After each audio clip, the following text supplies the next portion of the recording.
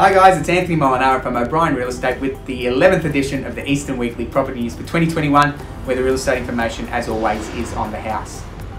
Now, CoreLogic released its home price index on April the 1st, and across the country, well, we experienced our biggest monthly increase in prices in 32 years for the month of March.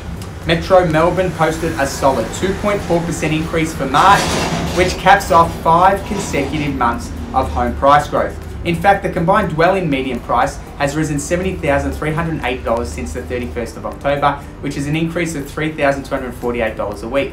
Now, remember, in the Melbourne Cup interest rate cut on November the 3rd last year being one of the main catalysts for the growth that we have had in the last 5 months. Regional Victoria again took the honours over Metropolitan Melbourne with 2.6% growth for the combined dwellings, and since the 31st of October, its combined median price has risen $50,862. The recent price rises in real estate in Victoria has put some pressure on investment yields. Average rental yields for Metro Melbourne have fallen from 3.1 to 2.9% since the 31st of October, and for Regional Victoria, yields have fallen from 4.5 to 4.1%.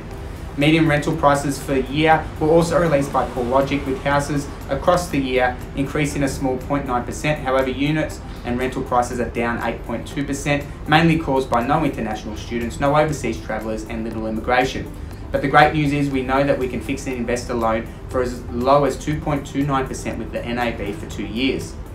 Total returns for real estate over the last 12 months for Regional Victoria has been 15.3% when you add the rental yield and the home price growth, which is a tremendous return that any investment manager would be happy with.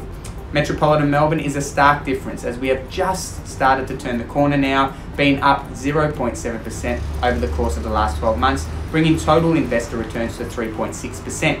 Now, looking at our major capital cities, it's worth noting the latter positions have changed somewhat, with Hobart now overtaking Brisbane in the home price median stakes. Hobart is now sitting the 4th most expensive capital city in Australia, behind Sydney, Melbourne and Canberra. Let's take a quick look at the numbers across the last month, specifically for O'Brien Real Estate Network. We saw 424 sales transact, with the highest sale price being $4.35 million. Our days on market sitting at just 20, and the average sale price being $934,000. Looking at the property management for the month, we leased 217 properties. Our average letting is $535 a week rent, and our vacancy rate is sitting at a very healthy 1.5%. The Australian Bureau of Statistics released home lending data on April, and the value of new loan commitments to specifically property investors rose by 4.5% in February to a 3-year high, while lending to owner-occupiers fell by 1.8%. Renovation loans rose by 8.3% to an 11-year high of $322.4 million. Sale property of the week this week is Townhouse 5 of 60 to 62 South Parade in Blackburn, offering the perfect lifestyle with low maintenance, a location that is second to none, and a property that has been renovated from top to toe. There does not get much better opportunity than this one.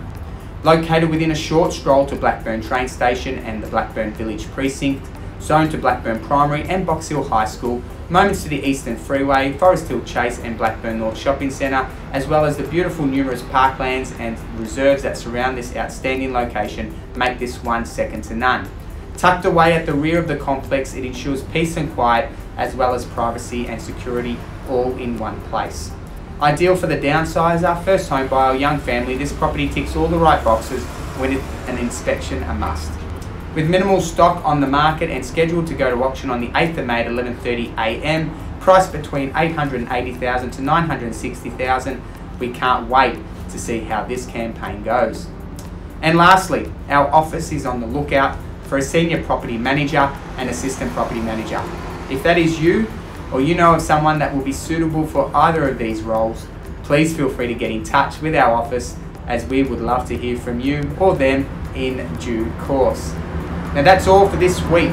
I'm Anthony Molinaro, and remember, the information provided is of a general nature. You should always seek independent, legal, financial, taxation or other advice in relation to your unique circumstances. Thank you for taking the time to watch this week's Market Wrap, and until next week, it's bye for now.